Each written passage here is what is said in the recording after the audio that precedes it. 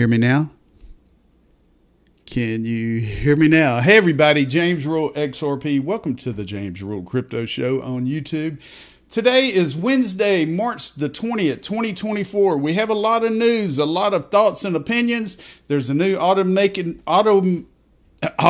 market maker software from a very well-known member of the XRP community. He created some new software. We're going to look at it. We're going to have fun. Before we get started, yes, I'm not a financial advisor. I'm a cryptocurrency teacher. I teach about the good, the bad, and the better. So let's go ahead and get after it. Today's episode is sponsored by iTrustCapital. Here a few years ago, this is not financial advice, I took all of my old 401ks that were making me 4 to 8% a year. I flipped it into digital assets, gold and silver with iTrustCapital in the past 3 years. I repeat, in the past 3 years, my 30 years of blood, sweat, and tears retirement 401ks has more than doubled. Check it out. There's no monthly fees. If you open up a Roth IRA, there's some, you don't have to pay taxes at the end of its tenure. So check them out. iTrustCapital, a link below. Tell them James Rule XRP sent you by, baby. Let's take a look at the numbers. Oh my gosh, everything's in red. What's going on, James? You told me these were going to be good. I've been invested in this a month and I'm not making profits. Well, people, I've been in this 7 years and I've been on that roller coaster ride. I've rode the bull runs up and back down and back up and back down. And, you know, total market cap today is 2.443 trillion. We're down here in a week or two about $400 billion. $400 billion. Bitcoin. Let's take a look at the numbers. Don't sweat it though. Bitcoin is at 63,936, Ethereum at 33.35, Solana 174, XRP 59.8 cents, buying opportunity, not financial advice. Cardano 61, Stellar 12.5, Hedera Hashgraph, HBAR 10 cents, VeChain 4 cents, Algo 23, Flare 3.2. Let's see what Songbird's at. 1.2 pennies. Load up those bags. Make that passive income. Let's go ahead and look at this here. I love this. Viper at CC. Viper CC got this out. Marked safe from not panic selling my crypto today. You know, how many out there are selling their crypto in the red and may never get back into it because they don't have the freaking patience we have. You know, we have diamond hands. We don't have paper hands. We don't get scared because we know that we're still waiting on the rest of the world to catch up to this technology, the United States to catch up, the senators, Congress, representatives, blah, blah, blah, all the above to catch up. So marked safe from not panic selling my crypto today. I love it, Viper. Thank you very much. Now, coming up today in about an hour and a half, it's going to be 10 a.m. Eastern Time. There's going to be a live webcast with the U.S. House Financial Services Committee talking about the SEC's overreach, examining the need for reform. I'm going to look at it. I'm going to take clips out of it and share it on X, probably share it on my next YouTube video. Let's see what happens. You know, is it going to be a shit show like it always is with Tom Emmer and Warren Davidson, you know, asking these questions? And, you know, Gary Gensler is not even going to be there. There's going to be 4 people on the panel. Gary's not going to be there. I'm really curious to see what they have to say because the SEC has been going way past their boundaries. They've been regulating by enforcement. They've been making it up as they go. And they're starting to get shot down by these judges because they are, I'm going to admit, pardon my language, they're fucking up. They are fucking up, and the U.S. sees it, these organizations sees it, the judges see it, and enough is enough. Here is the webpage, SEC Overreach, examining the need for reform. There's a link here to the live webcast. It's actually at YouTube. I'll share that once it goes live on X. Let's keep going. Now, yesterday, I tried sending Solana out of my Trust wallet to an exchange, and it's still pending. I sent it yesterday. It's still pending. Solana Network. There are some XRPL projects that are, like Xpunk said, they're going to the Solana Network. Well, you better think twice. The XRP ledger never fails. The Solana Network is getting overwhelmed with transactions, and the transactions are failing. Now, scam bots have been replying to this, and it makes me sick to my stomach because all the scam bots, well, if you type in Trust Wallet or Firefox or, you know, Ledger or ELLIPAL, the frickin' bots on X are going to say, click here and I'll help you with your Trust Wallet. No, they won't. They're going to help you drain your wallet. So be careful out there, people. All right, here we go. This is a new AMM automated market maker platform. Panos sent this to me this morning.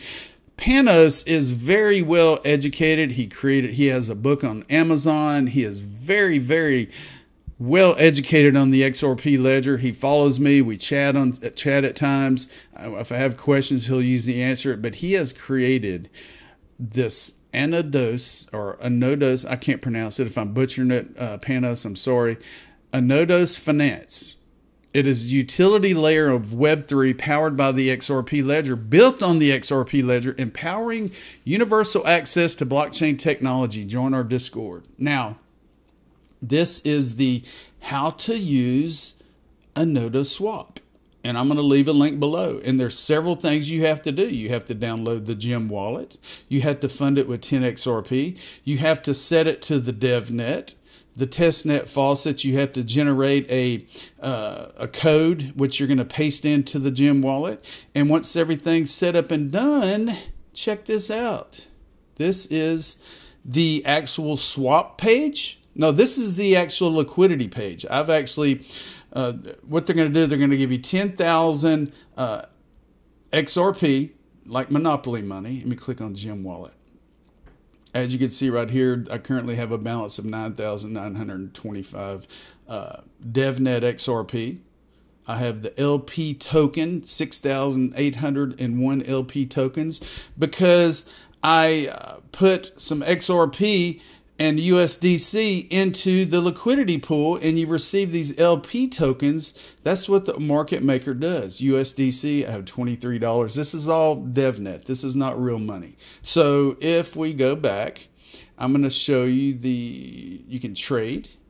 So it means out of my 9,925 XRP, let's see, I'm going to trade XRP for, and this is a DEX. You don't need Uphold or Binance or Coinbase to do this. Just take 1,000 XRP DevNet and turn it into 593 USDC. I'm going to click swap. It's going to go through. I'm going to submit the transaction.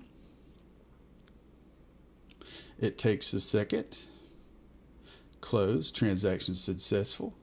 And if I click back on the gem wallet, you can see where I now have 614 USDC. My XRP balance went down. So check it out. I'm going to leave a link below. Like I said, I did Orchestra Finance the other day. This is awesome. Panos, he says, I asked him, I said, well, when is this actually going to go live? He says, right after the automated market makers go live. So I am so excited to be a part of this. Here in 2 days, the automated market makers, the amendment is going to go live on top of the XRP ledger. So get ready, people. Go in and do your test runs. Have fun. Know that whenever these go live, you're actually going to be able to use real XRP, real USDC, and earn by contributing to these liquidity pools. Let's keep going, baby. Do not send your crypto to an unknown wallet. Do not send your crypto to an unknown wallet. One more. Do not send your crypto to an unknown wallet. Period. Trezor's X account. Trezor is a cold hardware wallet. Their Twitter account was compromised, and the hacker is promoting a fake Solana token. Excuse me. Wow. Do not send your crypto to an unknown wallet. I try to reiterate this because so many people out there are FOMOing. They're having the fear of missing out, and they're getting scammed. Let's keep going. Sean McBride follows me. I follow him. Girl Dad XRP. He is ex-Google, ex-Amazon, ex-Ripple. All poster his opinions and not financial advice. I had to repost this. He states that the average age in the Senate in the United States is 64 years old.